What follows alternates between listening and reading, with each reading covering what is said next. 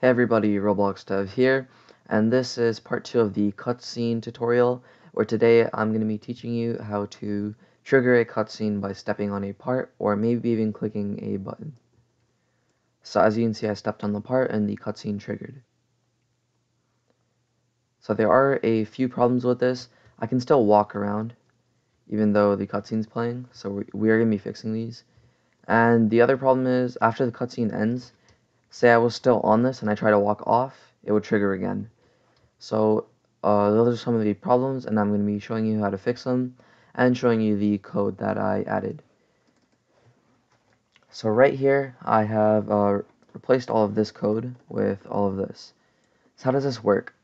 I've created a folder called cutscene parts just to make it a bit cleaner in the workspace, and from there I have this part called trigger cutscene, and when it's touched we connect a function, and we also grab the hit parameter. The hit is the part that touched it, so it's going to be one of your player's body parts. Hit.parent is going to be your player's model, so the model right here. Every player has a model, and they also have a player inside the player's service. So it's going to be the player's model, the hit.parent. The body parts inside the player is going to be the hit. So if hit.parent, find first child of class humanoid.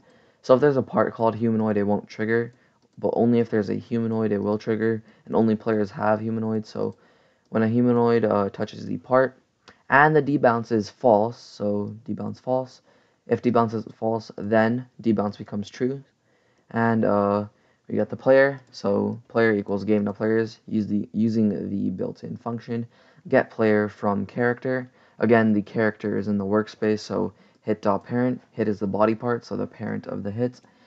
And then that gives us the player. So then we fire to that one client only. We don't fire it to everyone in the server, just the one player who touched the part. So player, then the first part, the second part, the time, and we return cam.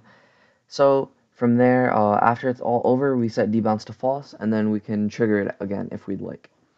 So basically, if we are running, say we're tweening, we're doing this tween right here, and the player, say we were to move around, what would happen is it would fire the event again, right? It would be touched.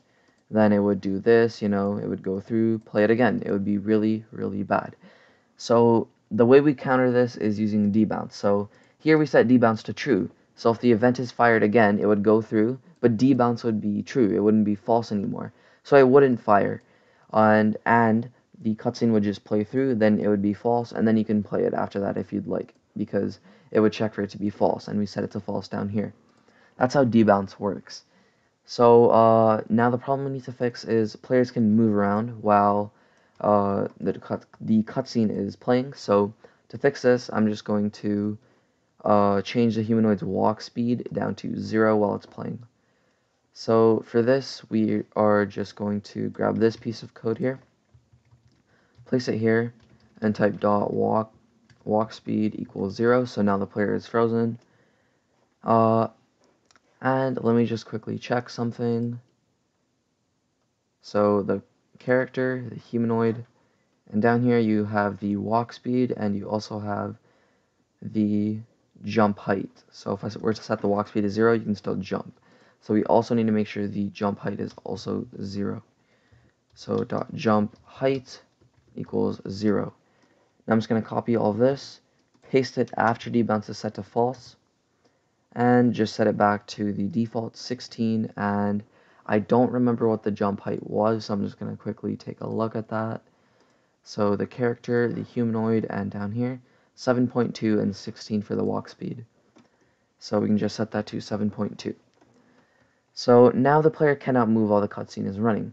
But what about when the cutscene is finished? The player wants to move off the brick and the cutscene gets triggered again. That's going to be really, really annoying. So to fix this, I think we should just move the player away from the part. So to do that, I'm going to insert an invisible part right here that we can teleport the player to once the cutscene is triggered. So there's the invisible part. Well, it's not invisible just yet. There it is. It's invisible. Let's turn anchor to true and can collide to false. And sure, it can be right here, maybe even a bit bigger.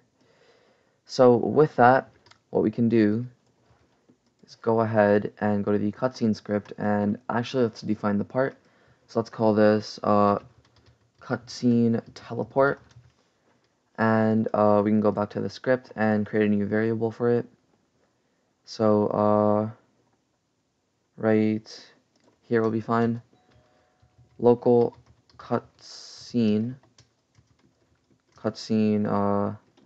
how about just teleport part equals workspace dot cutscene teleport.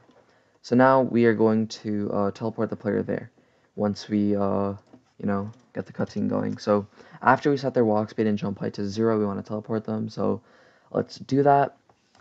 Let's also insert a motor on this. So if we just go to plugins and down to the surface motor, and right there. Now if we go to it,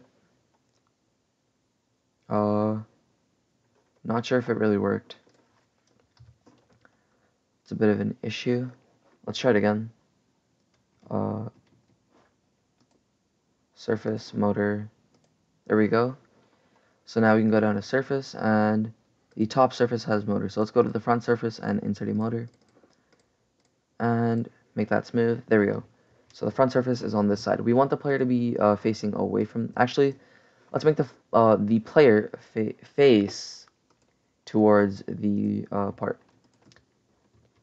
So that looks good to me. Let's do transparency 1 and go back to the cutscene script and teleport the player. So let's do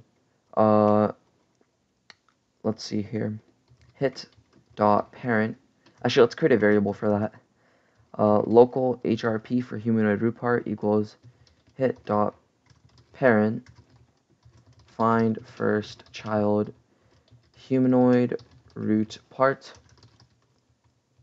and then we can do HRP dot cframe equals teleport part dot cframe, and we can just add a vector3 value.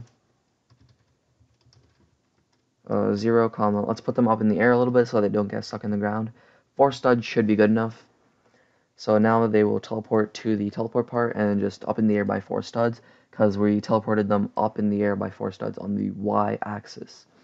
So now that we're done that, they should be moved away from the part so the cutscene will not trigger twice, and we should be good. So if we hit play and step on the part, let's go to the server, and as you can see, I was teleported to the part. I should probably move it a bit farther away, but you can always do that later.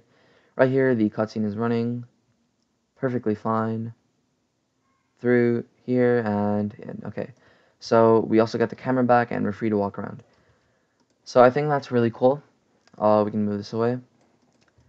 I think I'm also going to make a part 3 where we can use a button on the screen to trigger the cutscene.